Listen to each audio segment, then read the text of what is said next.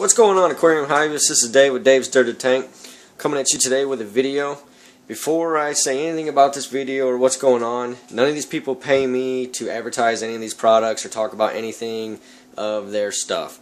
This is all from my own personal experience, and this is what I've got to tell you. Sorry about the camera being shaky, but earlier today I tested my tank and my ammonia levels were high, as you can see right here.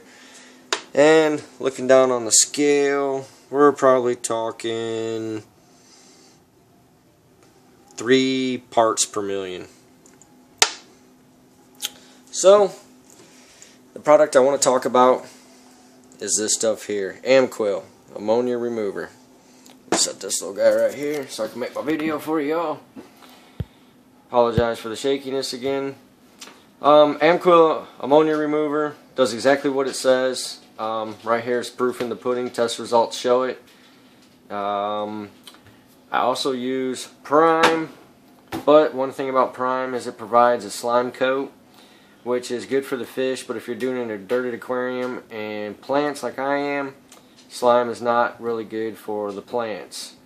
Now, the only battle I had in my tank was the ammonia, so I tried that right there. AmQuel ammonia remover.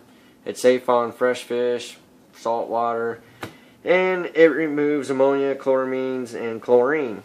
It does not provide a slime or stretch coat, anything like that. It does exactly what it says. Ammonia remover. The test results are 8 hours apart, and that's what I got. Last week I had high ammonia levels again. I've actually figured out what's causing that, so I fixed that part. But I put Prime in, and I should have made a video of it to show. But Prime actually within 8 hours only brought it down to 0.25 ppms within 8 hours.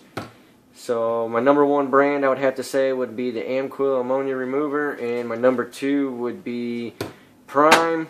Number three, I don't have a number three.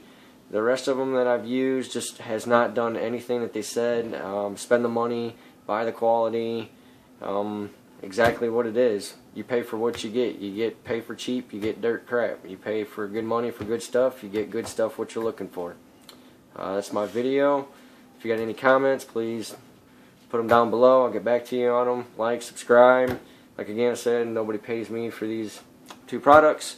I'm just here showing a review and showing the test results right there. It's proof in the pudding. Y'all have a good one and keep tanking.